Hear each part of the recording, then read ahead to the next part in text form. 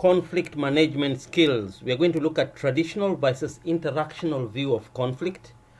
What is constructive conflict? What is destructive conflict? How do we manage conflict? According to Covert, conflict exists where and whenever there is discordancy of cognition or emotions within individuals or between individuals. Basically what it means, where there is a disagreement. Cognition means your cognitive mental state, where you have discordance, where you are not agreeing, where you are not actually having congruency. So discordancy means you are not in the same pace, you are not actually in congruency, you are not agreeing. It arises in personal relationship, it arises in business, professional relationship, organization, between groups and organization, and between nations. World War I was between nations. World War II, the same thing. We don't know where World War III will, but we have little wars. As you can see, the ladies there, those arise, personal relationships, whatever they are fighting for, but not very good. So we don't have to get to that. I know freshers, you'll come to college and you'll have what is called the freshman bash. There might be some of this, but this is medieval. This is for Zinjanthropos. This is for those who have not actually learned about conflict management skills. Let's look more about what conflict management. There you go. There you go. Conflict is not necessarily bad or good, all right? But it is inevitable. Conflict is not necessarily bad or good, but you cannot avoid it. I think that's what the word means. Since it is both inevitable and dominant part of organizational life, managers must understand how to deal with it. You're also coming to college, you're going to have conflicts, especially in case of where to sit, where to take your food. You'll find that you have your dorm room, you might not understand each other, you might have conflict. Sometimes where they put their socks, how they brush, how they sleep, how they do their stuff, but we don't have to fight. This is why we are learning conflict management. How do you manage conflict when you don't agree with somebody? Do you have to fight? No, you don't have to fight, okay? Conflict is not simply something visited upon us by a random or capricious environment, so it just doesn't happen. There's a root cause for it, and you must see it coming. With your roommate, you must see it coming. Maybe you've told him again and again and again, hey, when you come, make sure your shoes which are stinking, you place them outside there, and he doesn't actually get it, or she doesn't get it. Hey, when you come, please, your visitors should not sit on my bed. And all the time, she's not getting it. So it doesn't come from anywhere, right? Conflict is at the root of social and personal change. That's why we don't like change. Some of us really want face-to-face classroom. We don't want the change that we are now going online. There's a group that even is saying, hey, we've never seen Dr. Mjomba. Why don't you just take what is coming? I mean, they just want to remain the same, but this is where the conflict is. You know, we have conflict now right there, because they want me to be online, or they want me to go live, whatever they mean, and I can't. So personal change. Let's be ready for change. The only thing that is there is constant. You'll have less conflict. You'll have less conflict if you can take change, okay? It's a natural outgrowth of interactions with others. Conflict fulfills a function, so it's not for nothing, which means that conflict may be to bring about positive change also. But if conflict is mismanaged, the opposite occurs. So remember, conflict is also positive. It brings change. You grow. I don't now do the things I used to do. There are times I really used to like, every day I come out, I have to go visit Voi Town. Now I don't feel like, all right? But that can bring conflict for people who are not used to that, the change. Be able to age gracefully. Right now I'm aging gracefully, so to speak. I have to know I'm becoming old. I can't do the things that I used to do earlier. That can bring conflict though if you don't take it positively. Change brings conflict. Let us know about that. So it doesn't come from nowhere. Conflict just doesn't arise from nowhere. It has a root, and you have to see it coming. There is What is conflict? That is the big Q. What is conflict? Conflict may be defined as a disagreement or struggle between people with 1. Opposing ideas, 2. Opposing needs, beliefs, value, or goals. And most people are afraid of conflict because it makes them feel uncomfortable or insecure. The people who are in a relationship and they say, well, we don't have any conflicts. Oh, we live happily ever after. That's a lie. Either one person is not expressing themselves or both of them are cheating each other, right? There has to be, you don't have to fight, but you have to have conflict and resolve it. That's the only way you grow, okay? Because if you don't have conflicts, then basically what it means is one party is either being too submissive, one party is having their rights actually being undermined, or there must be something. I mean, we are different. Like even in a marriage, when you hear some people who say, oh, we are saved and me and my wife, we never fight, that's very dangerous. That's not real. That's not actually natural. That's unnatural, okay? So these people, they try to avoid conflict at all costs, and that might not be the way to go, because they'll be laughing, but somebody might actually be hurting. It's good to release. It's good to know, because people change. When I started with my wife, I had some habits that were not good. I'll come in and throw my shoes everywhere. But then I had to be told, and I changed. I used to leave my bed without being made. Now I make my bed. I used to leave her to only wash the things alone. Now I even wash things. I even cook for her. The conflict brings change. And I like the change because I've grown. If she's gone, I'm not going to be hungry. I'm going to be cooking. Other individuals want to avoid conflict with people whom they negotiate. For example, a boss, a spouse, a close friend, because they are afraid that endangers their relationship with that person. If you manage it well, then, if you want a raise from your boss, if you are afraid of engaging in conflict, you won't get that raise. If you find something that's not right, your spouse, it keeps coming later and later and later, and you don't engage in a conflict to negotiate and understand and tell him or her you don't like it, then remember, you're actually going to make your relationship very one-sided. It's not going to be a healthy relationship. So don't be afraid of conflict. If you're one of those who are insecure and comfortable with it, get over it. Conflict is not necessarily bad or good, but it's inevitable. It's about growth. Don't be afraid to negotiate with your boss or a spouse. It helps. Makes you grow. Okay? While these concerns are very realistic, it's important to understand conflict is unavoidable. I've said that again. Why is it unavoidable? We live in a social world. We are interdependent. And in that interdependence, we have aspects of things that we do. We share scarce resources. You come to TTU, you'll find that the desks are not enough. So you have to keep running around sharing those desks. When you go to the community computer lab, the computers are not enough. When you go to the dining hall, you might find that sometimes the food might not be sharing scarce resources. So we have to know how to manage conflict. You've heard about pastoralists fighting because the grass is not enough. But you have to know how to resolve that. You don't have to kill each other. Coordinating actions, you might want somebody to help in one action and he's not pulling their sock. Like in the groups, I hear people saying, hey, this person is not really actually working enough. This person does not even participate. You need that person to coordinate. And if he's not coordinating, he's not working, then there's conflict right there. Incompatible goals. You want to go by matatu, somebody wants to go by bus. You want to go by bicycle, one wants to go by motorbike. You want to eat githeri, somebody wants to eat chapati. Incompatible goals. Engaging in give and take, that's social change theory. We always give. Somebody feels like I'm giving too much. Your friend always wants you to go to their room, but they never come to their room. Your friend always wants you to take him or her wherever they want, but they never volunteer. Your friend wants to borrow money all the time, but they never give you money. Give and take. So conflict will definitely occur. You just got to understand you cannot avoid it. Don't try to avoid it even.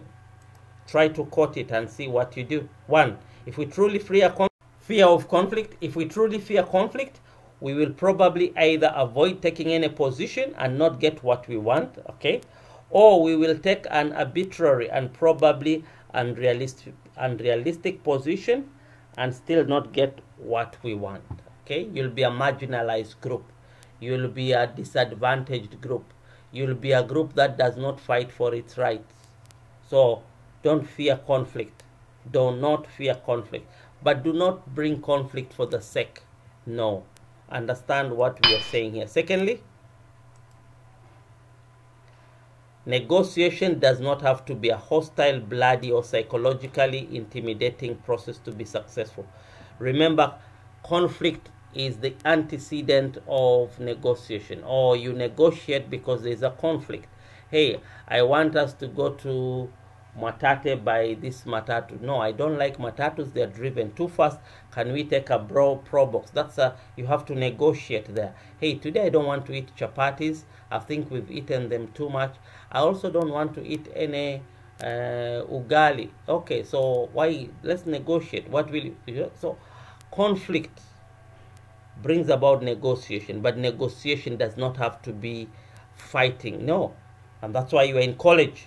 Some of you write very nasty words on that wall and you don't know how to negotiate. But it's fine. But now you're understanding. If you want to get something, learn how to negotiate.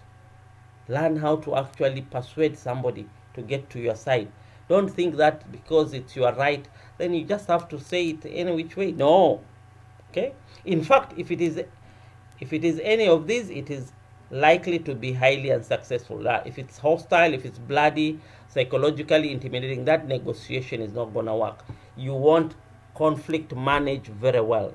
As a matter of fact, conflict is the antecedent of negotiation. I've told you, there has to be a conflict for negotiation to happen.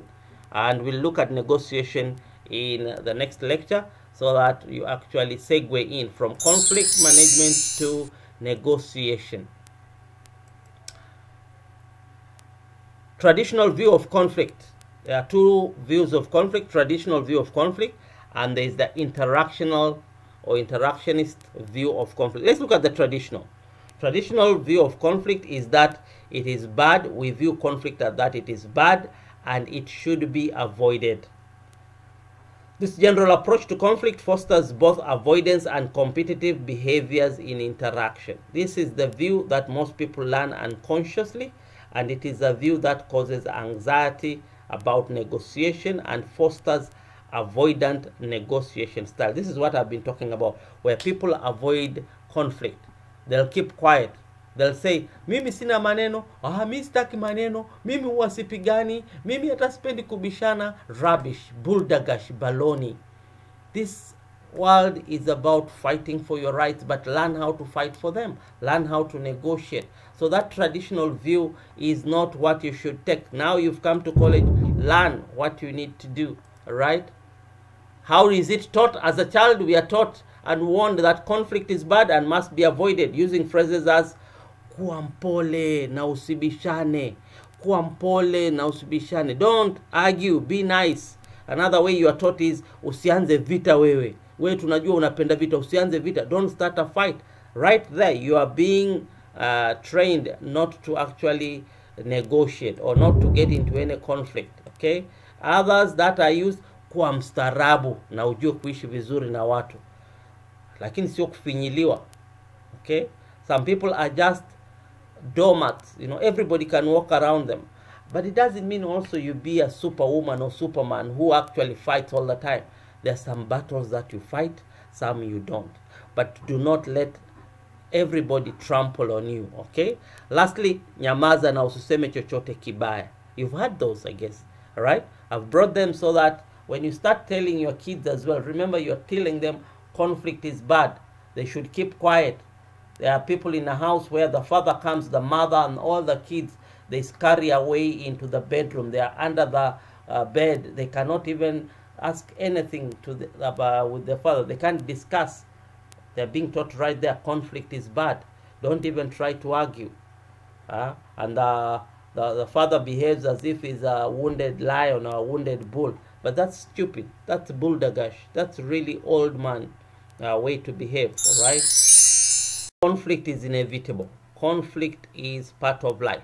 All right.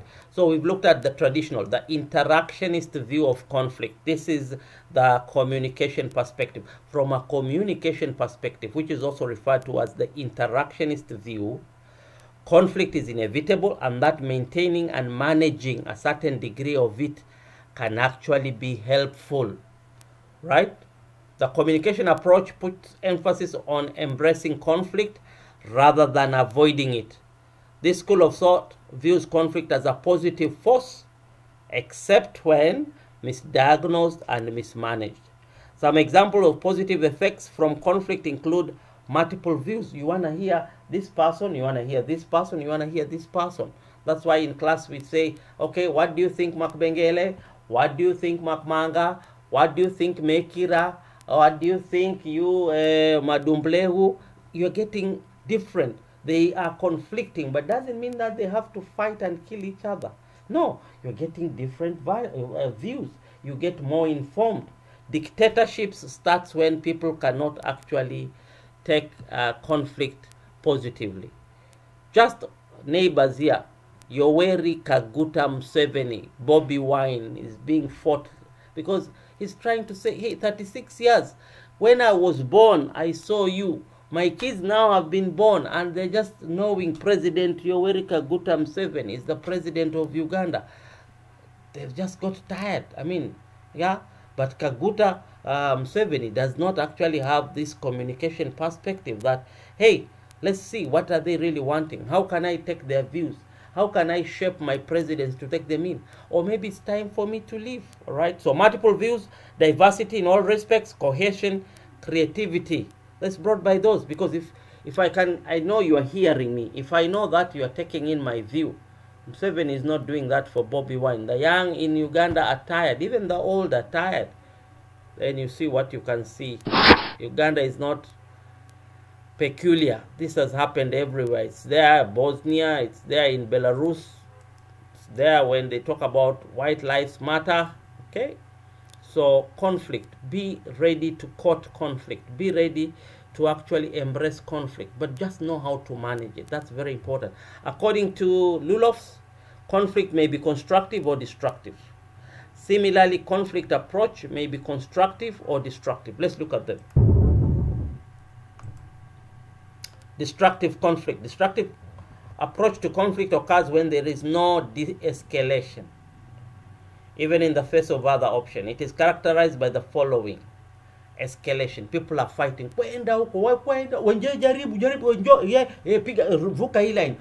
De-escalation is okay.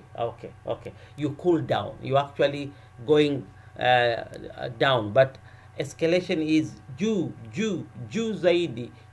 If you had seen Moi time also, we used to say, nyayo, that's just escalation, right? Tendency to escalate the conflict. You've heard how people start. They don't even know at the end they're fighting. They don't even know what. It might have been a very simple, stupid thing. So destructive, there's escalation. Overt power, people want to show their power. Me nani, it's me. You know me. Do you know who I am? Do you know my family? Okay? And dissatisfaction. At the end of it, people are dirty, they have fought, they have called each other names, so there is dissatisfaction. You don't want to be getting into a destructive conflict loop. You want to avoid that. When you come to college, you want to find a way of how you can solve your conflicts in a constructive manner. Okay, let's see how it is. 1, flexibility in what you expect of others, and appreciating it is important.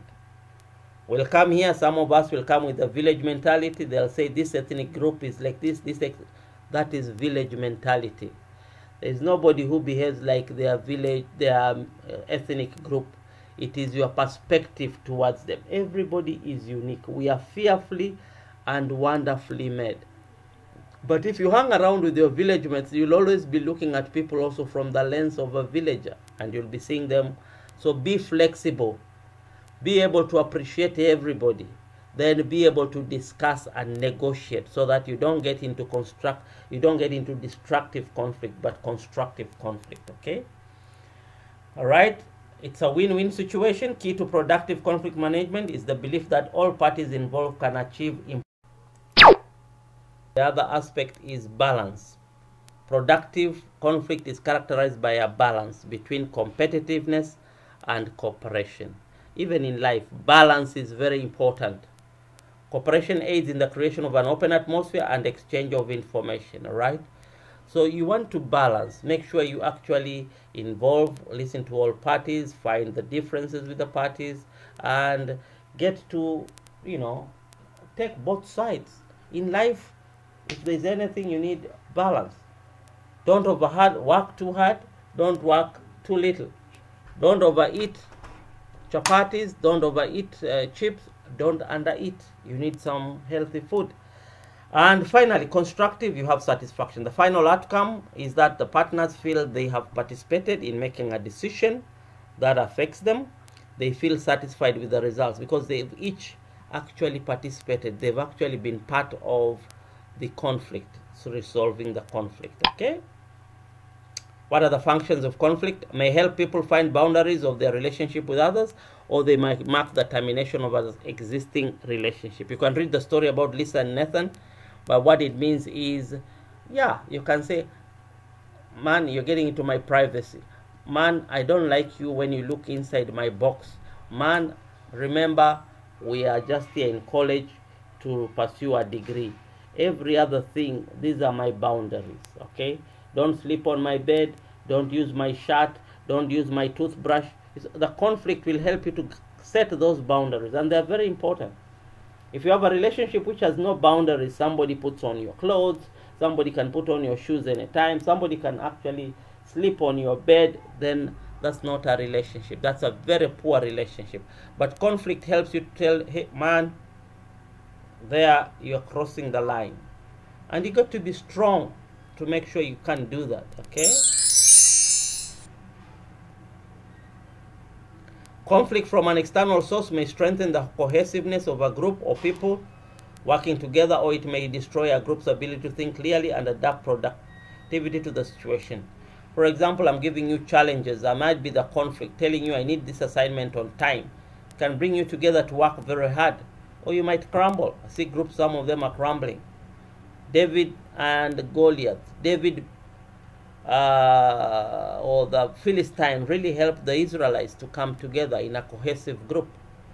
When you find there is war between families, it can bring families very much together. Even brothers and sisters who never were talking can bring them together. Conflicts within a working group may help the group clarify its goals and desire, or it might tear the group apart. Why are we here? Even your conflicts in your group as you are doing my assignment, you should ask yourself, why are we? What is it for? Okay, that can help do that, can help clarify. You come to college and you start fighting, maybe about a lady, and you have to clarify your goals. Am I here about ladies or to study? Am I here actually to make myself better? You might have a fight with a lecturer and you might want to ask, am I here to fight the lecturer? Am I here to fight the administration? Okay, so conflict can help you clarify goals. Conflict facilitates the reconciliation of people's legitimate interests, or it might keep them apart. All right, I want you to read these carefully. When you're going through the video, read them and see what conflict. So conflict has got a purpose. Okay, conflict is not just something bad. Okay, finally, at a personal level, the experience of conflict builds empathy because people begin to understand the feelings experienced by others in similar situations. When you're explaining a problem you're experiencing and your listener says, gosh, I know just how you feel, it is less irritating if that person had similar circumstances. All right, so conflicts helps you to go through an experience. It helps you to understand, especially in life. If you're a battered wife, all right, that conflict where you are fighting with your husband all the time, and you can really make a good counselor later because you know what it means to be battered. If you are one that has actually been discriminated at the workplace and you feel there was all the time people who are conflict with you, you can understand and explain to it. So that's what basically it means. Okay? Managing conflict. How do we manage conflict? And here we use the systems theory. What is the system theory? While it is not necessary to master the field of system theory, you will increase your effectiveness by developing a systems approach and perspective to conflict diagnosis and negotiation strategizing. What system means is things are connected, okay? Think of a system, for example, a car. A car has got a carburetor, a car has got a gas tank, a car has got a, clutch. All those are systems that work together for a car to move. A conflict does not just arise from nowhere. There's a number of things that work. There's a number of factors working together. That's a system, and that system brings about the conflict, okay? Maybe there is one person who actually said something, and that went to somebody else, and that person added another word, and then that other person was angry, had borrowed you some things or had lent you some things, comes and takes. That's a whole system, right? So just understand a conflict. To understand conflict, you get to think in terms of system, a theory. Theory is something that explains a phenomena. Theory helps us to predict something. A theory is in social science a law in physical sciences. Like the law of gravity helps us to understand. If you throw something up, it tells you definitely it will come down. There's no way you can fly. If you want to really test the law of gravity, go up the building and say, all right, I think I can fly. I know I can. You'll lie to yourself, because the law of gravity tells us that you'll fall down and you'll break into pieces. That's what also in social sciences we have theories that help us to understand phenomena. They help us understand the world. They make sense of what is happening. So communication system theory holds that systems are open, and that in fact a closed system will ultimately cease to exist. When it comes to a conflict, systems are comprised of subsystems, of subparts, and there's a dynamic interaction between and among parts as well as internal. I've told you about that. Think of a car. There is a carburetor. There is, all those parts. Even a human being, like, the alimentary system, the blood system. Those are systems, right? They work together. So for our purposes here, system thinking is most important. System thinking may be described as a theoretical perspective that recognizes parts, subparts, subsystem, and so on and so on, all right? But when it comes then to the conflict, I've talked about that. You can read the rest about really explaining about system theory and system thinking, about things are interconnected. There are parts, there are subparts, and all these work together, right? So a system approach includes an analysis of cause and effect relationship, but does not assume that the whole is equal to the sum of its parts. I want to make this simple to you, okay? When it comes to a conflict, remember there is very many subparts to the conflict. It just doesn't happen within one part. And so to solve a conflict, you need to think in the system.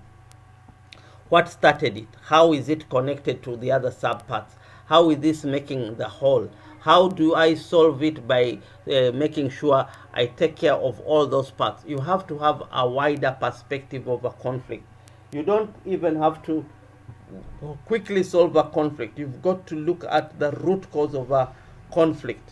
That's why conflict, to really solve them, you need to go deeper. You need to actually look at all its subparts. You look at how are they connected, what is the underlying dynamics, what you are seeing. Remember, even in a conflict, when you see people shouting at each other, that's not really the cause of the conflict. They might be shouting at each other because earlier on maybe they were not even talking, because somebody stole somebody's husband, somebody stole somebody's money, somebody kept increasing their land acreage, all right? So read about the system theory much more and understand, okay? Managing conflict. Here it says, therefore our view and analysis of conflict directly affects negotiation approach and strategy.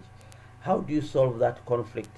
It depends on how you approach it. But if you approach it from a system perspective, if you look at it as this thing has got very many subparts, this thing has got, or this shouting I'm seeing right now is a culmination of a number of events and mini events and so on. Look at when two people are fighting, they'll tell you, this person has really been joking with me for a long time. He did this, he did that, she did this, she did that. You need to connect all that and see how did it pile up? How did it come up to this particular point? That's when you can solve the conflict. But just telling them, stop fighting, okay, they can, but that might not stop the conflict. That's just a lull. But you need to actually go inside. You need to find out what is the root cause. This is why we're talking about the system. Interconnected, all right? So before it's possible to develop an effective negotiation strategy, it is necessary to correctly diagnose the conflict. It's necessary to understand the conflict, the causes. Where does it start? Before it is possible to correctly diagnose the conflict, it is necessary that we recognize our predisposition, our feelings, our perspective for dealing with conflict, all right? How do we view conflict? Do we see it as bad? Do we see it as a nuisance? Do we see it as something to be avoided? Armed with self-knowledge and basic conflict assessment tools, we may proceed to develop personal strategies that work to solve the right problem. So, do not jump into conclusion. Do not want to solve a conflict by what you are seeing manifested. When people are exchanging blows, it has grown. That must have been a toddler from maybe a year ago or 3 months ago or 2 weeks ago. It just doesn't explode at once. There's no way you meet somebody and say, "Ntakubunda sasa." From where does it? No. There is a genesis. There is an origin. And there are many parts connected. So as you get to college and as you grow in life, do not jump into conclusion about a conflict. We've talked about, especially read this page more, how do you view the conflict? How do I diagnose the conflict? The undercurrents, you get to look at what are the parts and the sub-parts to be able to effectively negotiate and solve that conflict. Managing conflict may be approached in a compromising or a collaborative style, but it must entail a positive attitude and view. Read that again and again. Understand that. See, this guy is not caning that kid. Many parents want, "Chapa ye, chapa, Simbo, chapa, Simbo, chapa." That's a caveman, you know, because what you're trying to do is you don't want to do the hard work. You don't want to actually go into the root cause. You don't want to take time. Remember, conflicts will be part of your life. You need to all the time keep working them.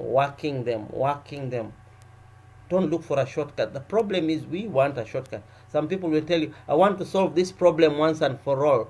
Lies, rubbish, buldagash, baloney. You'll hear some CSs, especially those who think they are actually very effective. They'll say, "I want to solve this problem once and for all." The only way to solve it once and for all, then make sure either you are dead so that you don't see it, or you kill everybody. But conflict is part and parcel of us. All we need to do is take a positive attitude and view about conflict.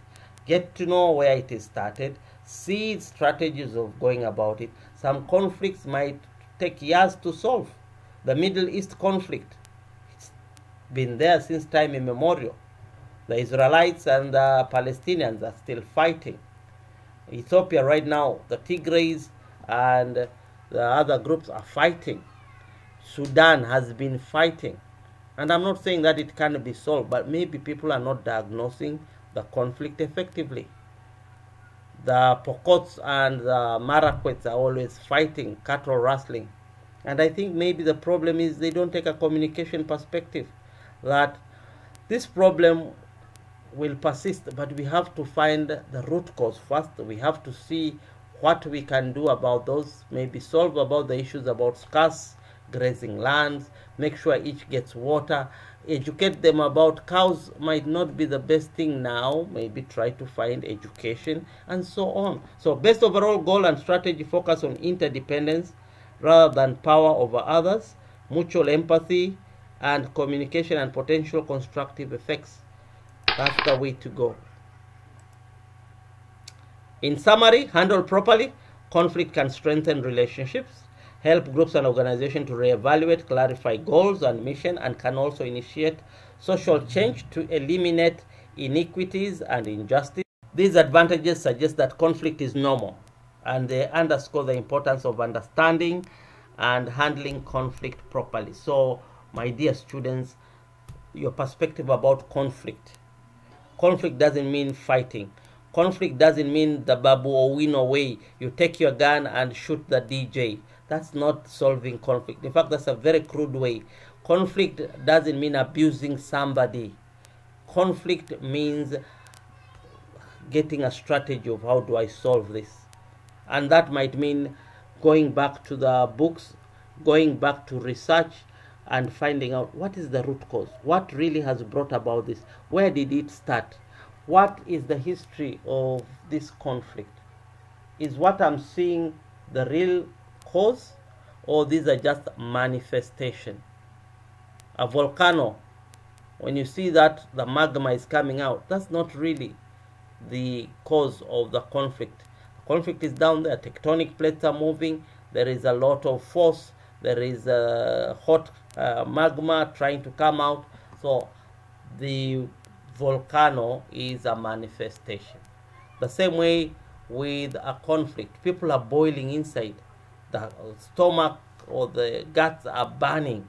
They're just having emotions are running. When they start shouting at each other, that's a volcano that has exploded. Hot magma is coming out. So when you start just saying, stop, all right, they can stop, but they might not actually solve the conflict. You need to sit down, work through, where did it start? Where is the bile coming from? How come you're spewing it out? What do we do about it? What measures? And that's what is called mediation. You can hear about negotiation and conflict mediation, conflict management. Those terms come there, and you need to learn. You've got the skills, and we've hardly touched about it anyway. All you actually have to understand, I'm giving you the tips, but communication skill is wide. Communication skill is for life. Communication skill is not a natural ability. You've got to practice. You've got to dig deeper also about how to solve conflicts. There are people who are actually international conflict mediators. Those who are actually arbitrators, who actually solve and actually arbitrate. Okay, this goes there and this goes there. Mediation is where you let them solve it. You're just there, a neutral party, third party working it. It's also a job that you might want to go into. So you might be studying what you're studying. Remember, there's so many other jobs in communication that you can do. If only you actually study and research about, because communication is 80-90% of the world, right? You run the world through communication. International mediators, ambassadors are mediators. They need great communication, great public relations, all right. That's the end of that lecture. The next lecture, B, will be looking at negotiation. As we've said, conflict is the antecedent of negotiation. Bye for now.